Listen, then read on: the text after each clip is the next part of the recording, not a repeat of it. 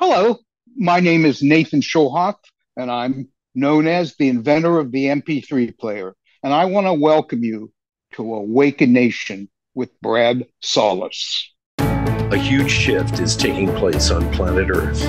People seem to be waking up.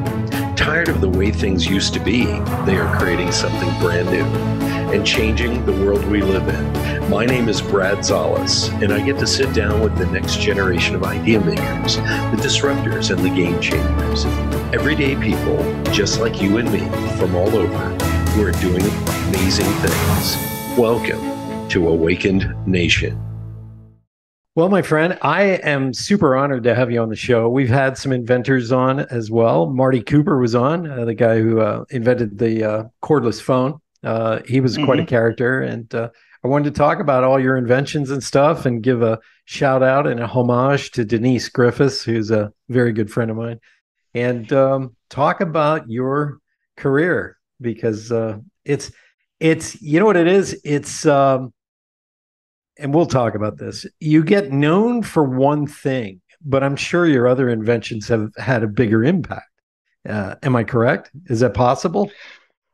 Well, they had big impacts, and I'm very proud of them, but nothing as big as the MP3 player. I mean, I did well on other things. I was involved with early Apple products, Right. But the MP3 player changed my life.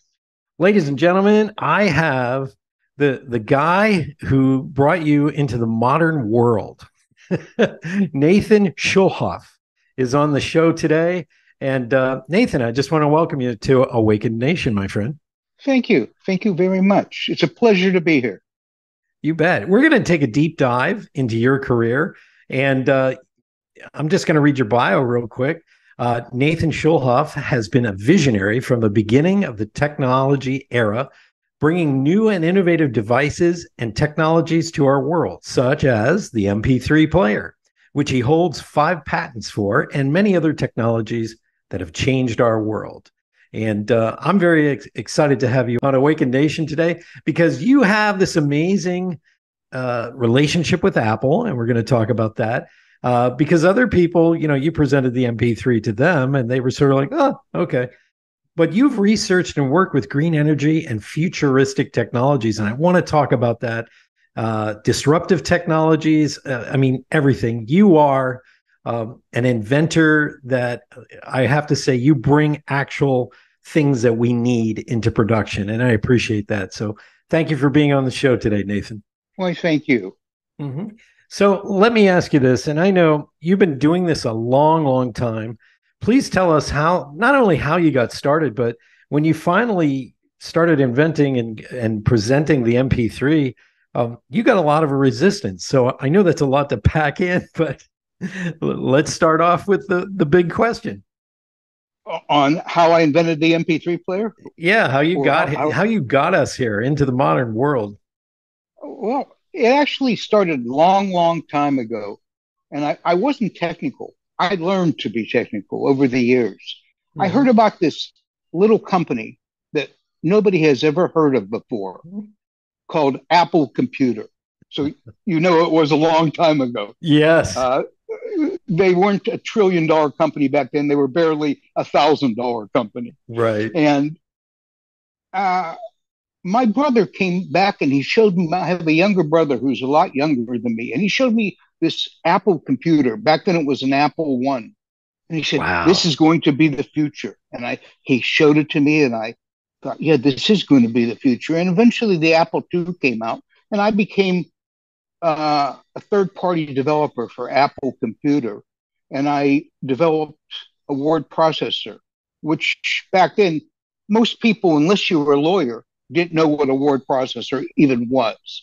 Computers weren't in homes. Tape recorders loaded the content into the computer because disk drives came a bit later, and they were the large 8-inch floppy disks.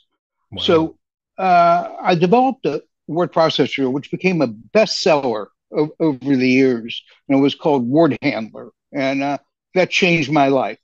Then from that on, I got into many other innovative products, which led me to the MP3 player. which was actually one of the hardest visions I tried to sell. The first 4 years of development, we had no venture capital money, no institutional money. I used to go around and get interesting angels, and the angels are wealthy individuals, just normal people that have been able to accumulate some money and make investments. The first 4 or 5 years of working on the MP3 player, I raised approximately $8 million from about 50, 60 wealthy angels because I could not sell the vision. I had a CEO of a very well-known, large, multi-billion-dollar company in my office who was a personal friend of mine. Mm-hmm. And I said to him, and I don't want to mention his name, but I said to him, this is going to be big. And I'd like you to be involved with it. Maybe you would like to be president of the company, and I'll work with you. He's a household name, and it's no one from Apple. And he looked at it. Actually, he flew in on his large aircraft, personal aircraft, and after a whole presentation, he said to me, Nathan, I think you have something here, but I think it's going to be a very small niche. I don't ever think it's going to be really that big. And I don't think it's something that I would be involved with. And I think I've never thrown it up to him because we're still friends. I've never mentioned it to him, but he probably put it in the back of his mind. Anyways. Wow. It's amazing how people kind of miss the bus, because let's go back in time a little bit. I'll explain to some people this. They may not know this, but Apple computers originally started almost like a Heath kit. You ordered your computer and you put it together just like a ham radio. And those first computers had a wooden top, and they had their logo on it, which was Sir Isaac Newton under a tree getting hit on the head with an apple, Apple. And so when they transitioned to actually compete with IBM, then they became like a real computer company. And you're right in the middle of all this, which I find exciting because it's almost like the wild, wild west. And you said it best. There weren't a bunch of venture capitalists running up and banging on everyone's doors because the computer industry was so new that people didn't think it would be a stable business sector. They really didn't. And you can see this in the original Karate Kid. At the beginning of the movie, they're driving to California, and the mother tells her son, what's his name? He looks at her and goes, "Mom, why aren't we going to Seattle?" And she goes, "Oh no, the computer industry is too unstable. I got a job at a restaurant as the greeter." And you look back on that today and your jaw drops. Like, how could people not see this was a golden opportunity? And you're right. I mean, I was a child I was born in the early 60s. And as the 70s came up, I mean, I watched us go from reel to reel to 8-track tapes in my car to cassette tapes to CDs, and disc players and all this. The technology just incredibly quickly converged and became our ubiquitous way of dealing with life. And so I'm helping people catch up with this because we do have some young listeners and viewers of my show, and they all remember the day that CompuServe disc came in the mail or the AOL disc came in the mail. But we're talking about way before that, folks. Way before that. So let's keep going. So you're running around trying to sell this idea, this crazy idea of the MP3 player. And what made you get to Apple? Besides you're already developing stuff. I really never got to Apple.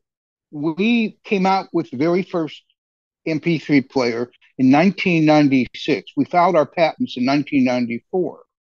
Mm-hmm. In 1996, we introduced a product called the Listen Up Player. Wow. Which was the very first MP3 player. Actually, we spoke about Pittsburgh. It's in the Heinz History Museum.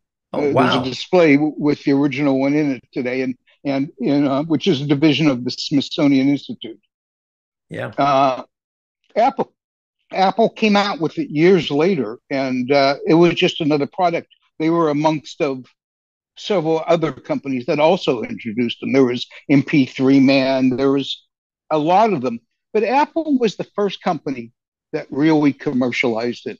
Yeah. When they launched iTunes and created license agreements with all the major record labels, and they had the bandwidth at that time to do it.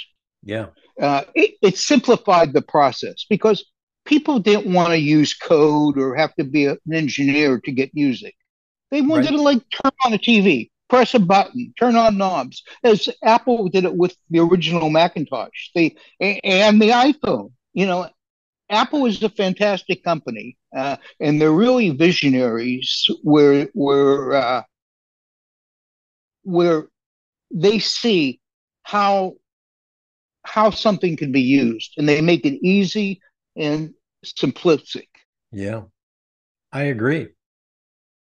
My thing is, and I am ashamed to admit this, I was part of the dot-com boom of the 90s. I had a little company that went public, and we designed websites, those very first wave of websites. And I have to be honest with you, I'm a huge Star Trek fan, but oh my goodness, do I resist technology and change? Because my business partner came in and he goes, "We have to become an internet digital firm." And I'm like, "What is the internet?" It's 1995 or 94. I had no idea what it was. And I feel like you were at the cutting edge of where people didn't really understand convergence of technology and moving out of analog into digital. Now I understand everything. I can talk to people about it. But the reality is this was the cusp or the crest of a wave that we didn't see coming. Most of us didn't, and didn't understand the magnitude of how this would spread all over the world so quickly. And I'll give you a case in point. The electric grid, invented by Tesla and promoted by, Mr. Edison, took 100 years to permeate around the world and become a ubiquitous part of our lives. Whereas the computer age took 25 years. It was the fastest growth I've ever seen of a technology ever in my life, maybe except automobiles. It just exploded, it seemed like. And you're right in the middle of all this. Did you ever realize how big this was going to get? I did. I did. My biggest thing is I've been a visionary, and it's hard to be a visionary because other people don't see the same vision, and people don't like change. I've been an entrepreneur pretty much all my life, and I think Reid Hoffman, who is the founder of LinkedIn, has a quote that I always love. He says, "Being an entrepreneur is like jumping off a cliff and building an airplane on the way down." And that's what it's like. It's true. It's very true. If you remember, CDs originally were for music, and they weren't on computers. I purchased a company in 1992, and this company had a technology which is very common today. How you can try a piece of software 5 or 6 times and it works, and you create data files. Then afterwards, you either have to buy it or it locks up and you can't use it anymore. Right. Well, this company, I purchased this technology. We used to call it try before you buy. And the name of the company was called Test Drive. And it had several patents, and we bought the technology. And this was a new try before you buy back then. And back then, everything was on floppy disks. They started out with 8-inch, and then they went to the 5 1/4, then they were the 3.5-inch. And 10 megabyte drives sold for like $1,000 back then. Yeah. Okay. So, and they were external. So CDs were only really popular with music. But on these floppy disks, they would hold like 10 megabytes, 8 megabytes of storage, which is nothing on a program today. So CDs would hold over 500 megabytes. This was amazing. And they were selling CD players for computers, but they were again $1,000, and they were external. They were an external device.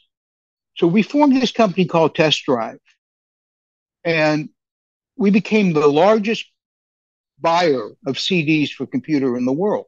What we did is we went around to all the major software manufacturers, Microsoft, which Lotus back then, right? VisiCalc, if you can remember that. all the main players, Borland International, which was a large player back then, and we had about 50 to 100 different software companies that paid us to be on our CD, and users who used that CD could try a piece of software 5 times or 10 times, whatever the manufacturer wanted. And then they could call our number because there was no interactive internet at the time. And they could purchase it over the phone, and we had an unlocking code that would unlock it. Well, it was a huge success. We cut an agreement with PC Magazine and PC World, where you remember CDs were featured in magazines. They would give them away in a magazine. Yeah. We were the first to do that. Okay, I thought of that concept. I went to PC World, PC Magazine, and I said, "Look, you can offer something different. You can give this away. Have people have access to 50 or 100 pieces of software on this try before you buy.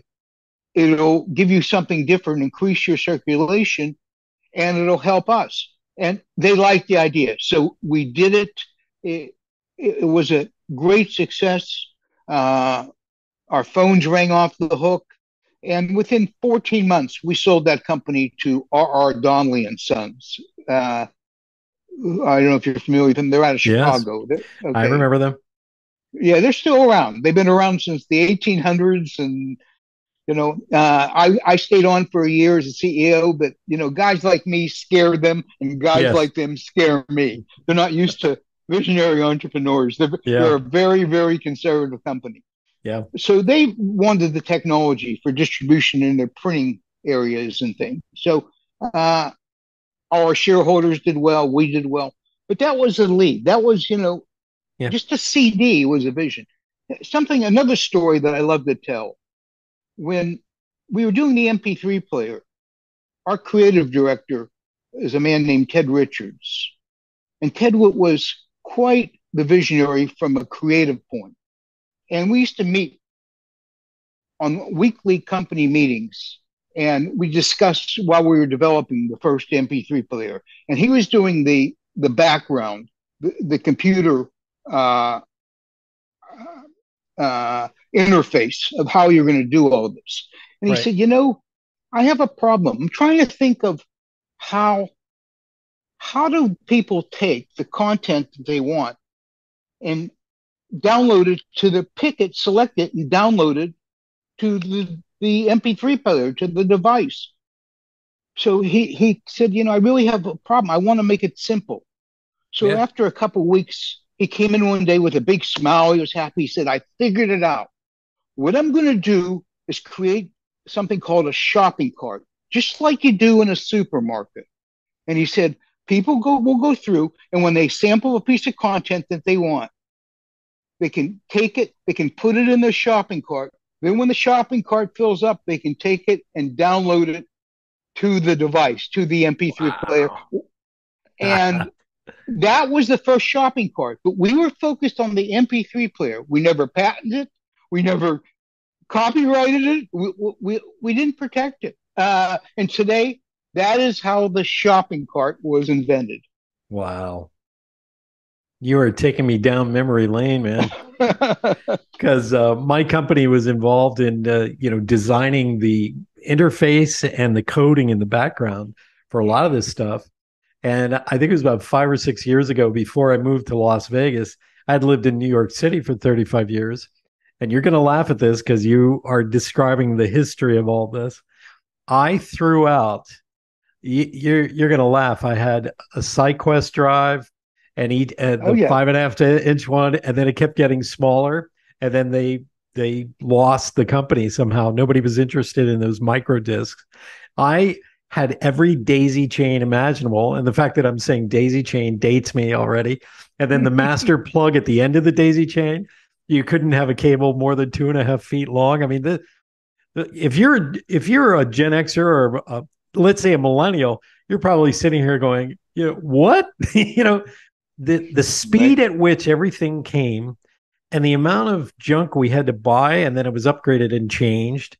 And I remember when getting an 80 megabyte motherboard of RAM, that little board you got and it had to click inside. Mm-hmm. That was $1,600. And within less than 5 years, it dropped to $80, I think, or 120. That same $1,600 piece of, RAM chip dropped down to like $80. And I just couldn't believe it. It was like everything dropped in price. I remember when there was Silicon Graphics, the company. Mm-hmm. I used to go to the multimedia congress every year.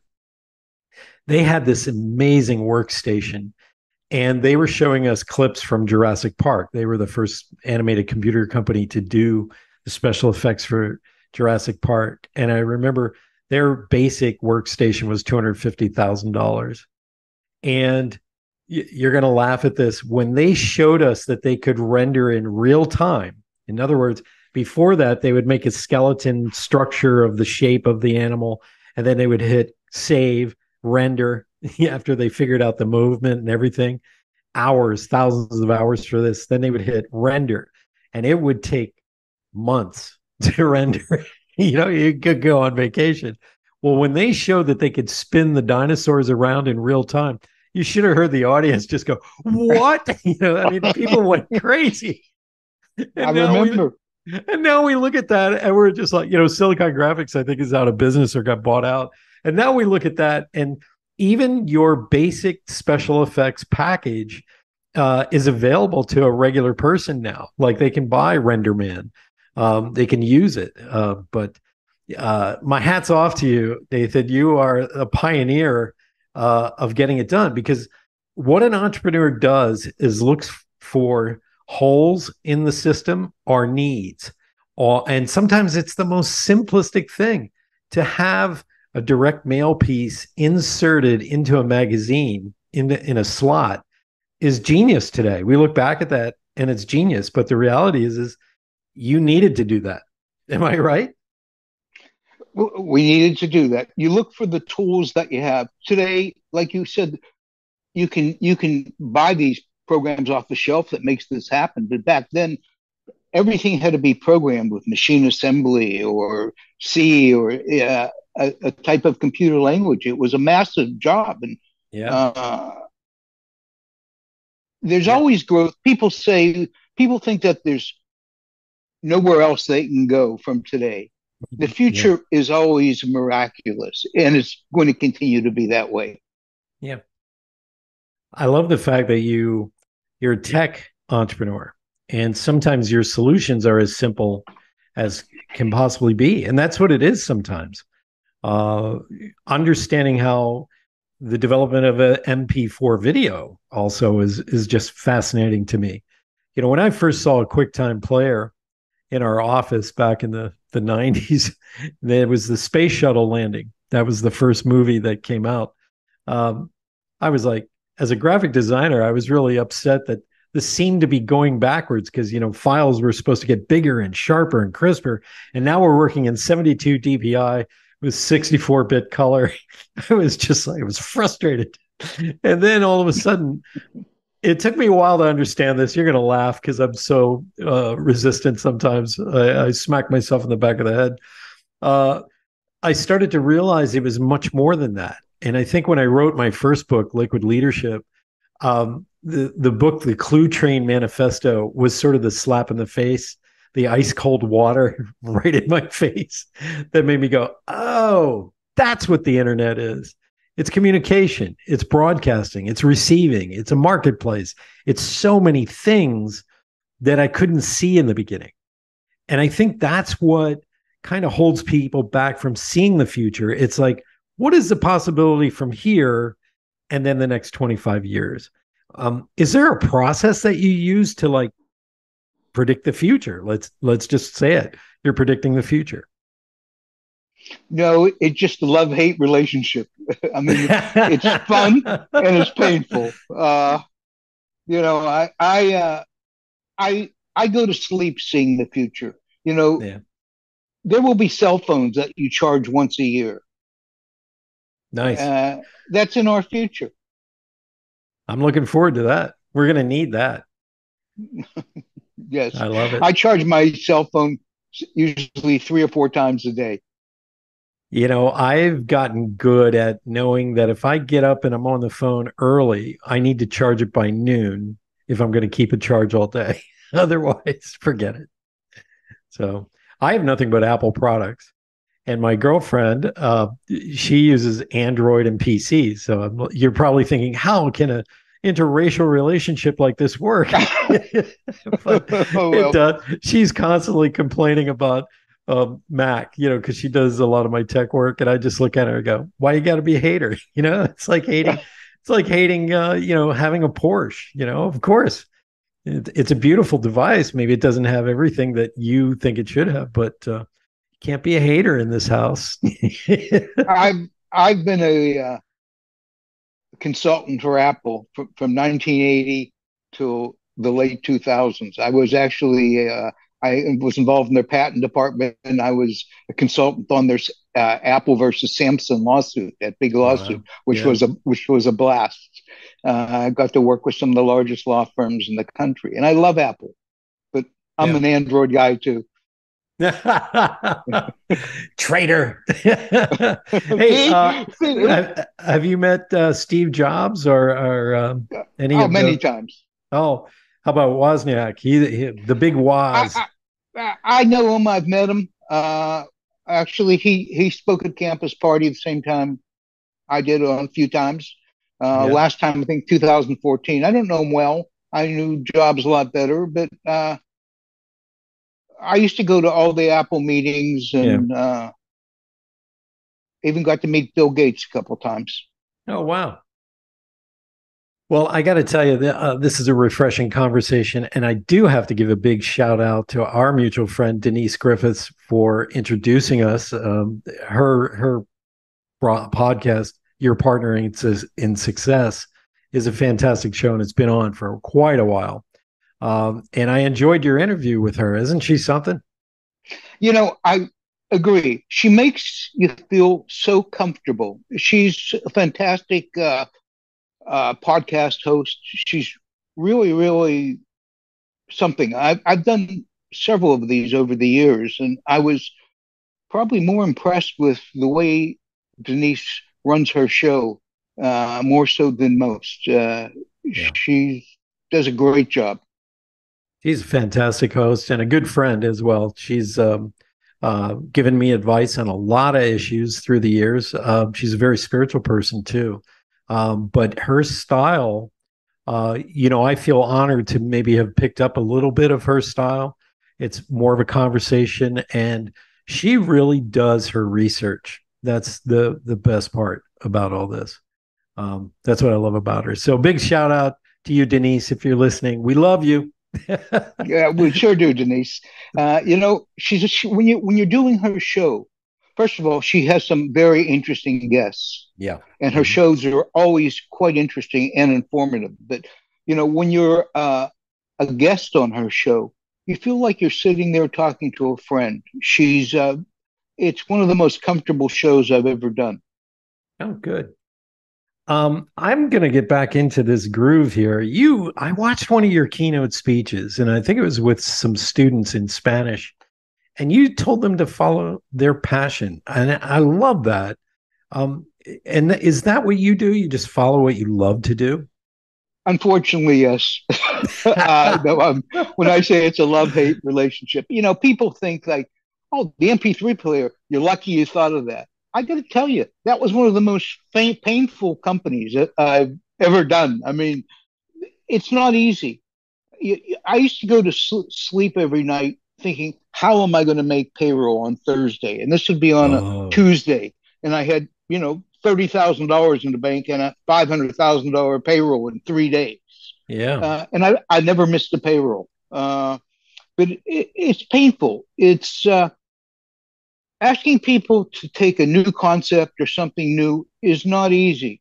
But No, also, on the other hand, it's the most fun I've ever had. I mean, I wouldn't change it for the world. it I had the is. experience of going public, which on the Nasdaq, which was another fantastic experience. Yeah, I I I got to tell you what it was like. I tell you please. these days I couldn't make payroll. I'd always worry about money in the bank to keep the company going because we were a development company. Right.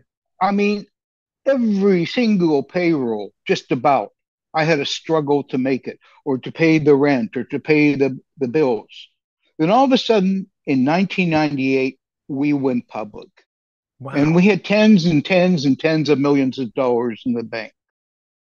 And I took a deep breath and I thought, God, my life has changed. And I don't mean to go out and buy toys or things. I mean, we can survive. We can go to the next vision, to the next idea without that stress. Yeah. And you know how when you call up Bank of America or your bank to check your balance, you get a recording after typing the numbers. It says your balance is $89.33. It's a recording, right? Yeah. So what I did right before our CFO transferred the money to mutual funds and everything, it was sitting in our checking account because that's where the underwriter wires it. Right.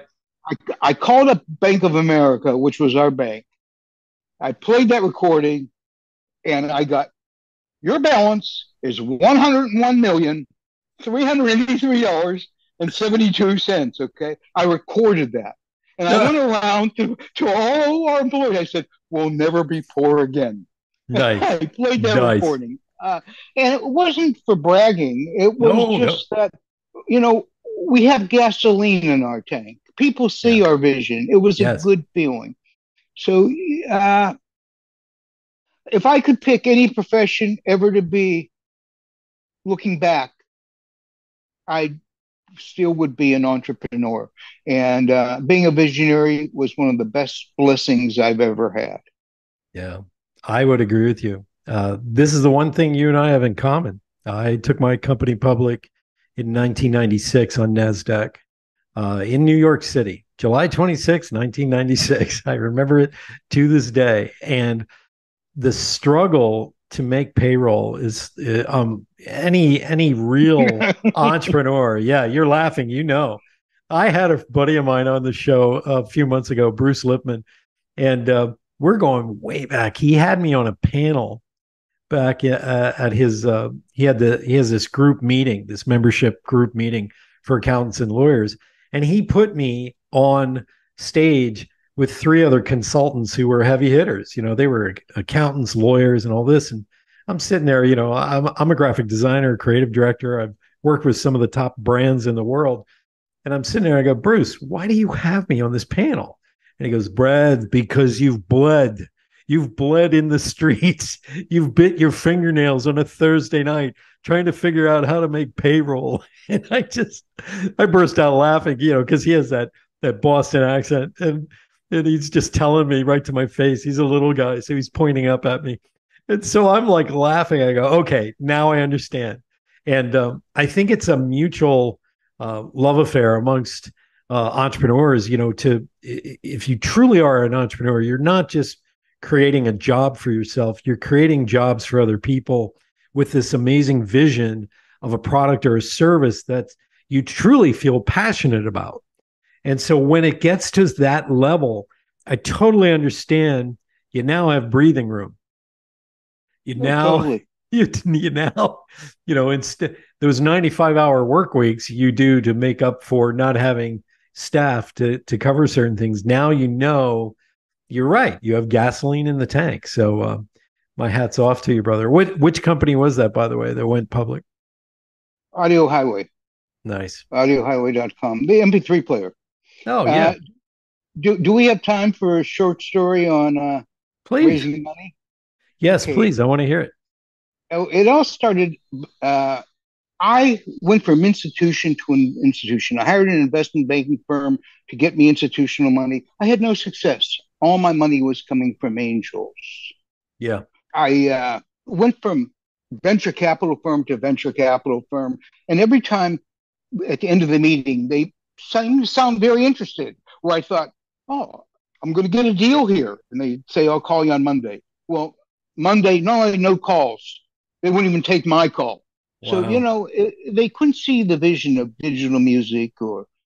So finally, I get a call from the venture capital company. He says, there's a second or third tier fund in San Francisco, which that's the area we were in.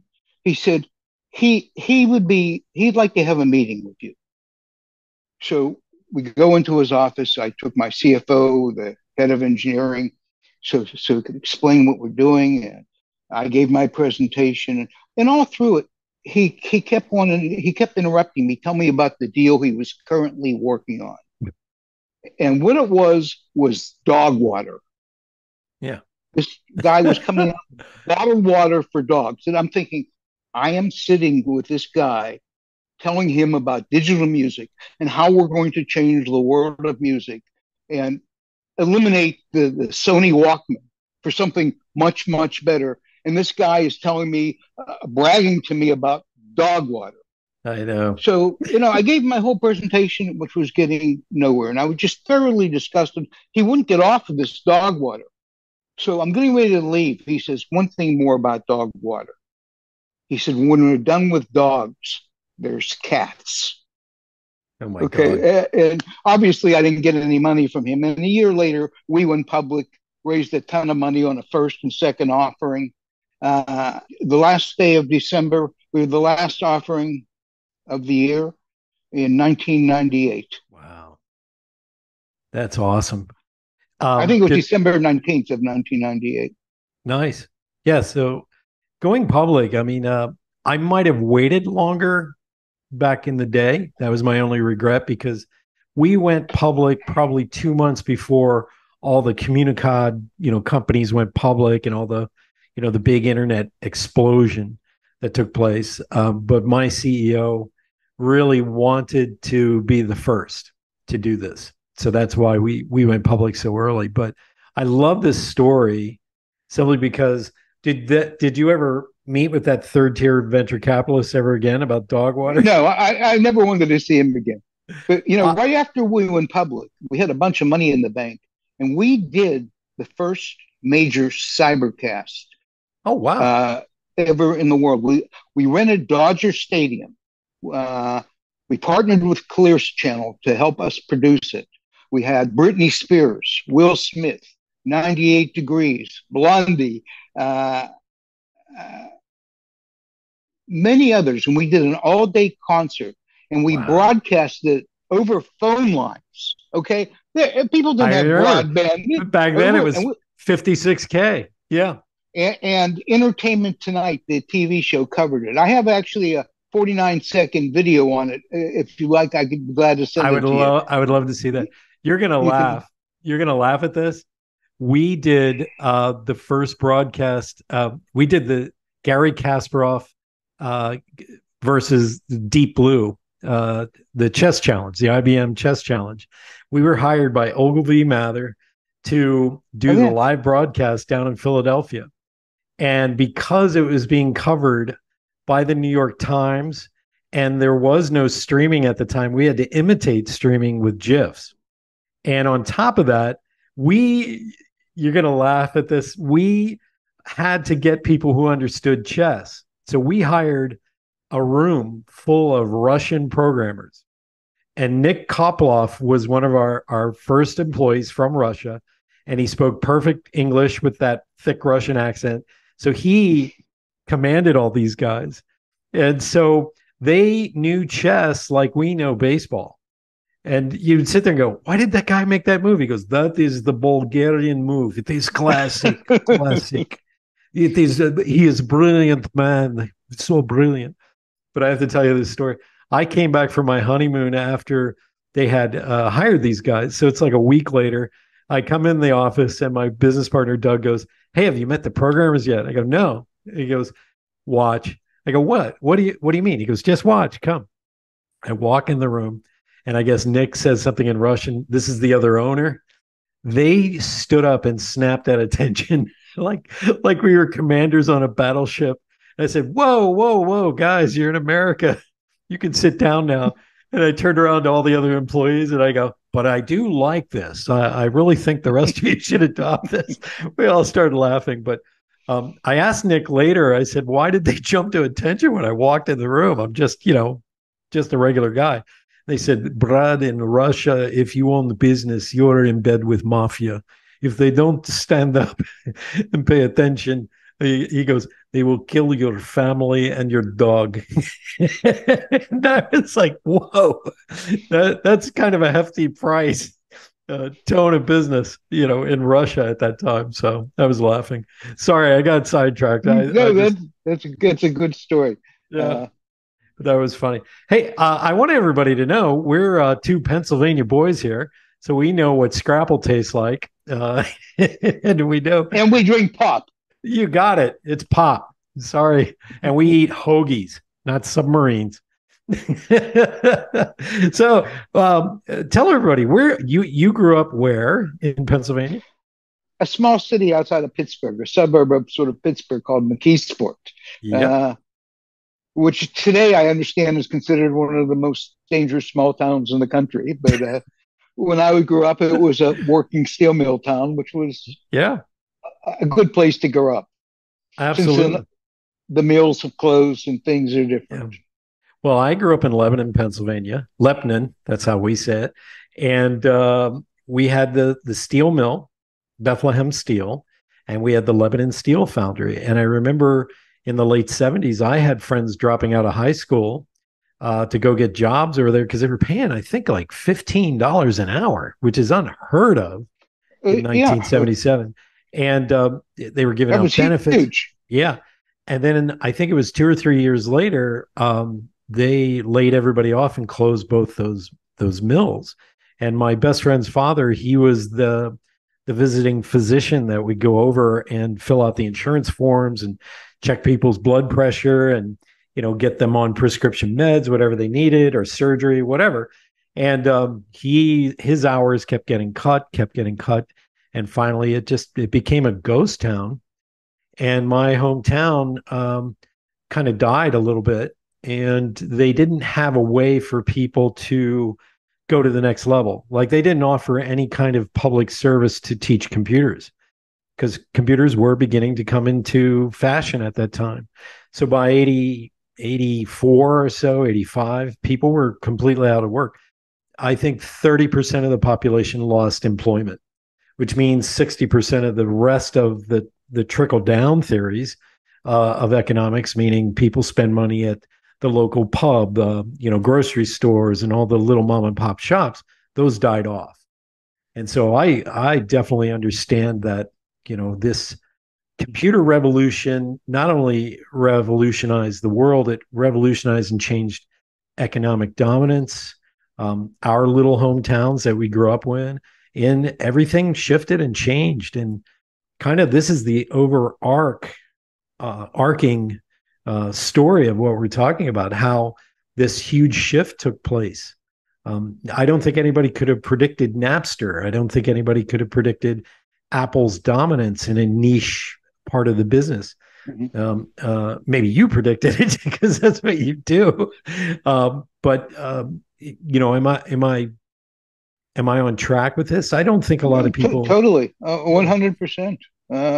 It's an amazing world, the way it's changed. Technology has speeded up change at a rapid progress, and internet has changed our world. It totally has. My biggest fear is that certain things will be lost to history. Like they won't even show up in the history books. Like my father owned a Studebaker, and it was one of the greatest cars, car companies ever. And they came out with the Lark, which was the first economy car in the 70s, and everybody laughed at them. And that was it well. Yeah, that was the big hurrah, and they went out of business. And so if I mention Studebaker, most people don't know what I'm talking about. Certain things will be lost. My neighbor right now is named Mike Studebaker from the Studebaker family, and he tells me stories. Well, if you tell him, my dad owned a 1951 bullet nose four-door Studebaker, the one that looked like the airplane taking off. And the four-door was not common. It was, if you had a four-door, that was rare. And my father kept struggling to find parts for this darn thing. And one day, he's at a stop sign, and a Honda Civic, back in the 70s, Honda Civics, came in off the boat, and everybody was buying them because they were cheap.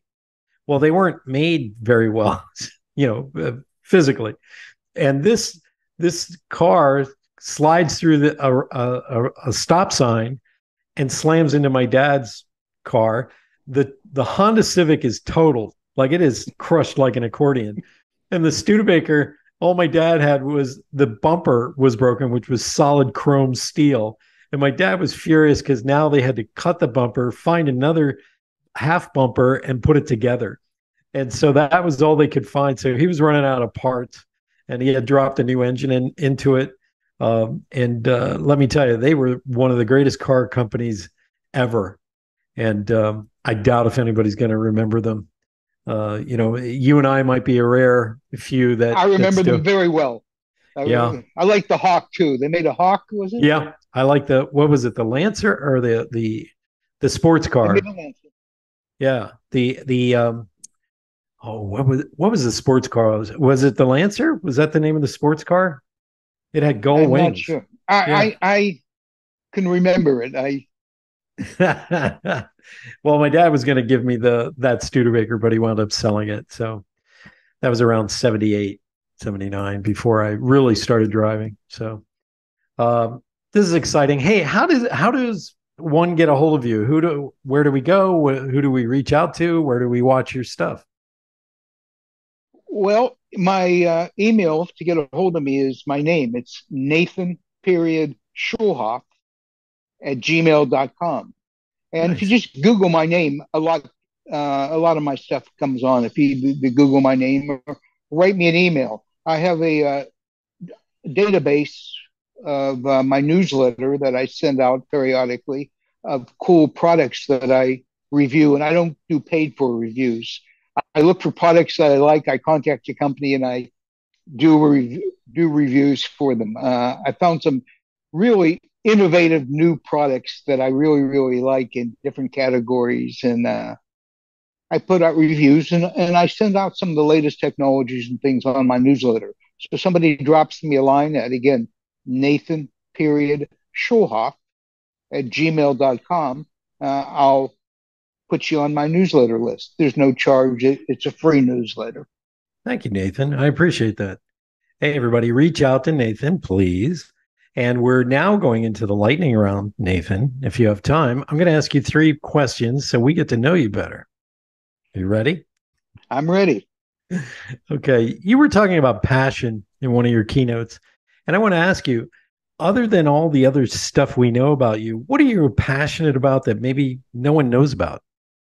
I'm passionate about flying airplanes. I'm passionate about what I'm doing. A lot of times people hate their work.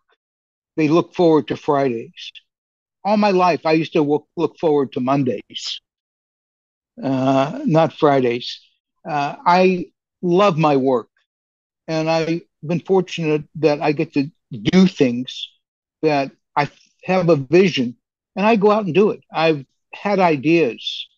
When I thought of the MP3 player, I woke up in the middle of the night thinking about the MP3 player and what it would be. And I didn't want to forget about it when I woke up. So I stayed up and I wrote everything down. And that was how I thought about the MP3 player. And it really came from that company, that try before you buy company with the software test drive. I thought, if you can try software and have all the software on a CD, why do people have to buy a whole album if they like one song? You should be able to create playlists. You should. And I saw with the computer, I always knew that data speed and storage and the lower cost of ROM, of data storage, is going to change our world. And I thought, well, if you could do this with software, why can't we do it with music? And, Wow. you know, after we did the Listen Up player, I thought, I don't want to manufacture MP3 players. I don't want to be in the hardware business. Where this is going to be, I saw the vision that this will be embedded in other devices like phones, like Yeah. music players. I saw that vision right away. And that actually what made me quit making MP3 players because it was much better just to license and you don't have to build anything because with hardware, you pay for any mistakes that you make. Yeah. Deeply. Yeah. That's amazing. I look back and I remember designing a graphical user interface that had a panel at the bottom of the screen and everything was icons. And my business partners shot that down. They said it was a dumb idea. Now that's your dock, at the bottom of your screen that you have access to. I think you take action on things. That's the difference. And waking up in the middle of the night after a dream or getting inspired, I think that's the way a lot of great ideas have come to fruition. Would you agree on that? Totally. Yeah. Totally. I'm passionate about energy. Uh, and energy is going to change more and more so. I'm a big Yeah. believer in green energy, in solar power. Do you know that most people don't realize that the sun puts enough energy on our planet in one day to power the whole planet for 1 year? We Yeah. just don't know how to harvest it. It's not that it's not there, it's harvesting it. When I started in the solar industry, solar power was only about 12% efficient from the panels. Yeah. Today, it's about 18 to 23. It's got a Wow. long way to go, but it's going to get there. And the price of solar has come down more and more. Today, you can have a solar system and I'm not in the solar business anymore, but you can have it pay back in 5 to 7 years, and then you're Yeah. running on free energy. That's amazing. You're not going to believe this, but in junior high, I did a paper and a presentation on how solar panels work. Back in like 75, 76, and around there. And, I explained how putting these three plates together generated energy when the sun struck it. And then talked about how they heat up, Mm-hmm. copper, heat up water and things like that. My problem sometimes is when these local electric companies offer free installation, and in places like California, they find out they're still very much so hooked up to the grid and relying on the grid instead of the solar panels as much as they do. So I've heard stories about that. Maybe that's a rumor, I don't know, but if you live in Vegas, we know the power of the sun because we feel it all the time. Well, So when I get a house further out in the mountains, I'm definitely putting in solar. So I will call you first to find out who's the best. do you know in 2000, last time I checked this figure was 2014 or so, that 50% of the world has no power. Okay, they have Wow. no electricity in their homes. I traveled to Africa and India and Nigeria and countries that are different from countries that we live in. Yes. And I these people go to sleep by candlelight. Hmm. And one thing, most of these people have cell phones. They don't Yeah. have power, but they have cell phones. And the way they charge their phone is about once a week. They go to town, and there's a guy there with a Honda generator.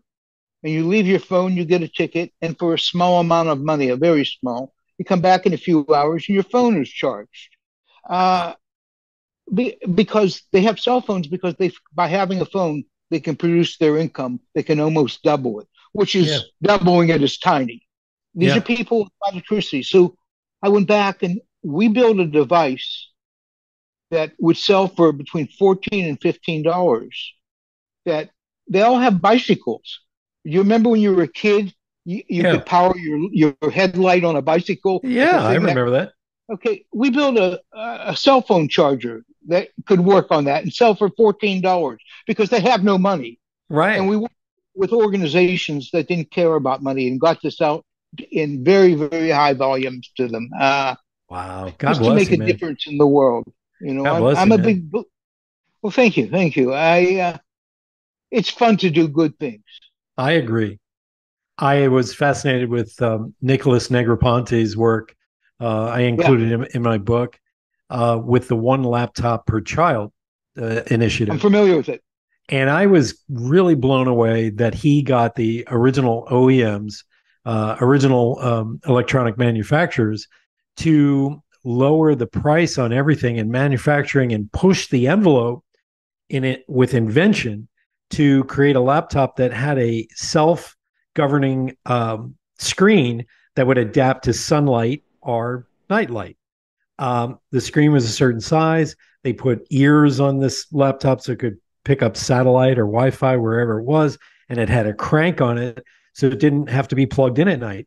And Mm-hmm. I've seen video footage and pictures of whole families sitting on the front porch in like Tahiti in the mountains, watching their grandchild learn mathematics by the glow of this computer at night, because it's a self-learning tool as well. So I'm very, I'm a big fan of what you guys are doing. Thank you. You're making the world a The better one place. laptop, the one laptop per child was a great initiative. It was a great program. I'm very familiar with it. Yeah, yeah. Very familiar with it. And Dean Kamen, his external combustion engine, also called the Stirling engine, he was putting that in Africa, and just by using it as a generator, it actually purifies water as well because it can run on anything. So I found that fascinating too. So you guys, you innovators. My second question, I know we went off on a little tangent there. My second question is, can you predict the next big idea for us? Well, if I had the next idea right now, I'd probably be doing it rather than sitting on the beach like I do normally. But I think it's going to be an energy. You know, I also believe. People say gasoline cars will always be dominant. I Right. totally disagree with that. It's going to be electric cars. It's not going to happen this year or next. And people say, well, the grid can't handle it. No, the grid can't handle it today. But companies invest in technologies that where they're going to make money back. That's Yeah. just how capitalism works. And Right. as the electric market grows, our grid, which is long overdue for rebuilding, will be rebuilt so they can handle it. And gasoline companies most likely will be involved. But I think fuel and electricity will be huge in the future. It'll Yeah. open up whole new worlds for us. I also think it has a long way to go, probably because of politics. But alternative green energy will be huge. Maybe further along than electric cars, but electric cars will boost it. Yeah. Uh, Well, the original cars were electric, back in the 1800s, late 1800s. And so we're just perfecting the next generation of electric cars finally. And I do believe that in the future, the electrical grid will be upgraded so it can handle all this. And I do look forward to that. I also believe, like companies like Bloom Energy, they were featured on 60 Minutes years ago. I don't know what happened to them. And they were about providing a fuel cell for your home instead of having mhm. this huge I remember. HVAC hooked up. Yeah, you know what I'm talking about. So they made a joke on 60 Minutes like one of these power packs will be able to provide energy for a Japanese home. But an American home, it's like four. So it's like, oh boy, we're getting a bad rap already. Um, but it was one of these technologies where I looked at it and I said to myself, we really should be more in the 21st century. We should be building, uh, houses. They have computers that can now build your house. It just pours concrete. And then we use hemp as a building block to create a super strong but light concrete for your home. And all these things, I feel these industries are resisting hard on these new innovations. And if we are truly going to talk about going green, and if we're truly going to talk about climate change, we got to get these corporations pressured to kind of go to the next level, especially with building homes, because that's, for a lot of people, that's their primary investment. Number one. Yep. And number two, how do we provide homes for people when a lot of our homes, the new buying stuff, I love it, but we have a lot of homes that are dilapidated and falling down, are okay to live in and just need to be fixed up. We have a hell of a future ahead of us, and I hope we get there sooner than later. Let's put it that way. We will, but it'll take time. And everything is product and acceptance driven. Yeah. I think another big futuristic part is artificial intelligence. Yeah. I think more and more products that start utilizing AI will have a big futuristic advantage. Yeah. They'll do things better, quicker, and smarter. And I don't think the public realizes how much AI is actually utilized today in pharmaceutical trials, in other areas, like McDonald's, all your fast food uses it for buying cups, right? Quantities of cups to buy. Car rental places use it to make things more efficient in multi-locations. Yeah. Well, a lot of people don't realize this. I wrote about this in my first book, Liquid Leadership. I went to the Games and Learning Conference out in Madison, Wisconsin. And one of the big talks that everybody was abuzz about was with Professor James Paul Gee. He was going to sit down with the video games critic from the New York Times to discuss his book, Video Games, What They Teach Us About Learning and Literacy. And it was just fascinating to me to see this generational divide that was taking place because some people laughed at what some young people were talking about. And I feel like the youth of today, they've been trained to embrace this new technology. Would you say they're easier to embrace? Whereas my generation, and I'm maybe less a part of this mindset, but we've been taught to resist technology a little bit. Yes, but hasn't that always been the case? Yeah, even probably. Think back when we were maybe a bit younger and the technology age was new. Older people would say, "I don't use these newfangled computers." It was youth driven. Yeah. Like Wozniak and Steve Jobs, they were teenagers, okay, when they started this. You ever see the early pictures of Bill Gates? He looks like he's 13 years old when he was a little older. But I think something about youth, they're not afraid. Right. They haven't been driven by past lives. Right.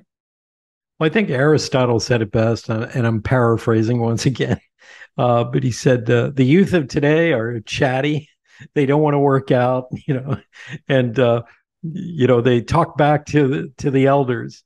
The children are tyrants in their own households, and that was Aristotle said that. Those darn kids and their stone tablets and pens.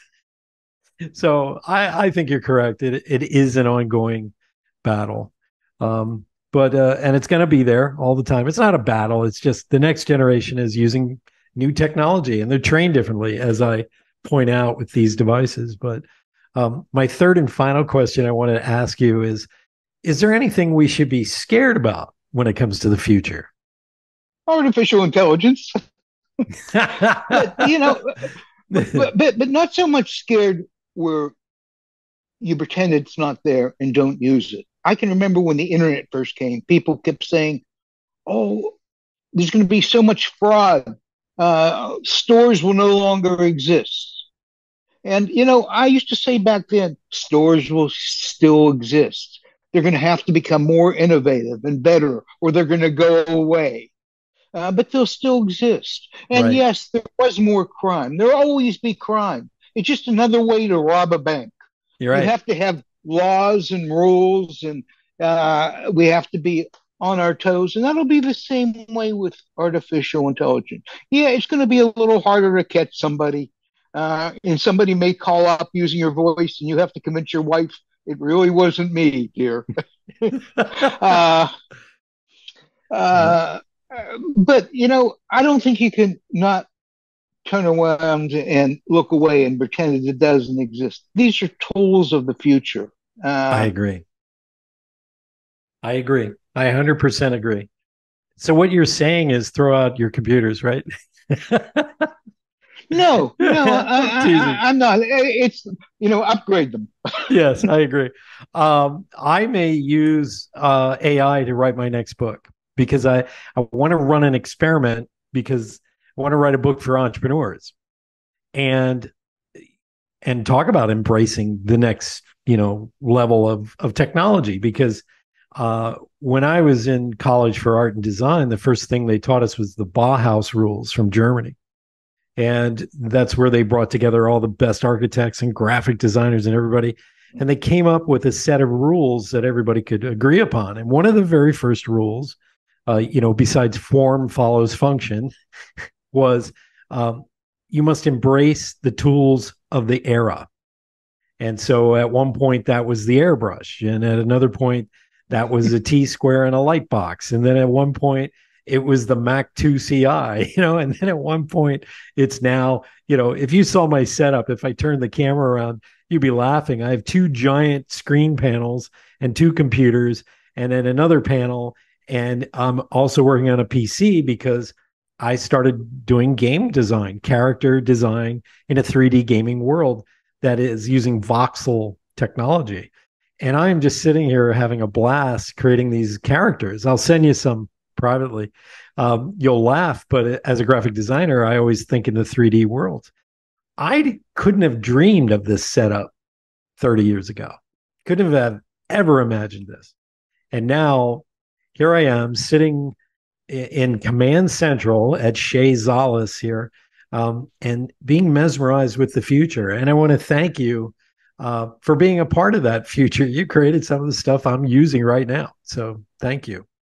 I want to thank the world for allowing me to be. Uh, you know, it'll only get better. The tools of the future will make these tools obsolete. You Yeah. mentioned to me about the youth uh, and how accepting they are. I love to do keynote speeches, and my some of my favorite places are universities. I'm doing one Yeah. in Orange County at Chapman University next month on October 27th. It may be open to the public, Mm-hmm. and because the questions they ask in the Q&A period, we get some interaction, which just fascinates me, and I usually learn as much from them as I like to think that they've learned from me. I agree. I agree. And I've noticed that youth today will sit forward when they hear your resume a little bit more than, say, other, people who are of a certain age. And I feel incredibly proud of my resume, as I'm sure you are, because it allows you to help mentor this next generation, this new generation that really needs guidance. They have so many amazing tools. It's like handing a Corvette, 1958 Corvette, to a 17-year-old. It's like, why would you do that? It's like that's what they're handling. So someone really has to teach them how to drive at 70 miles an hour. And they don't think they need guidance, but we all did at that age. We all did. So Oh, I still do. You know, at the end of the day, we're all renters. it is so true. You said a mouthful, my friend. Oh, ladies and gentlemen, please reach out to Nathan. He's been an amazing guest today. Thank you, Nathan. How do we get a hold of you again? We go to nathan.schulhof@gmail.com. Right. Nathan period Schulhof. That's Nathan period SCHULHOF as in Frank at gmail.com. Thank you. Ladies and gentlemen, reach out to Nathan, please. And don't forget, next week, we're going to have another extraordinary guest here on Awakened Nation. Nathan, thank you once again for being on the show. I appreciate it, my friend. Thank you. It's been my pleasure. Thank you so much for being a big part of the Awakened Nation movement. This is how you can help me and our extraordinary guests. If you guys enjoyed this episode, please share it out on Facebook, Twitter, and Instagram. And let's grow this movement by word of mouth. Our success will be because of you. Thank you, and see you next week.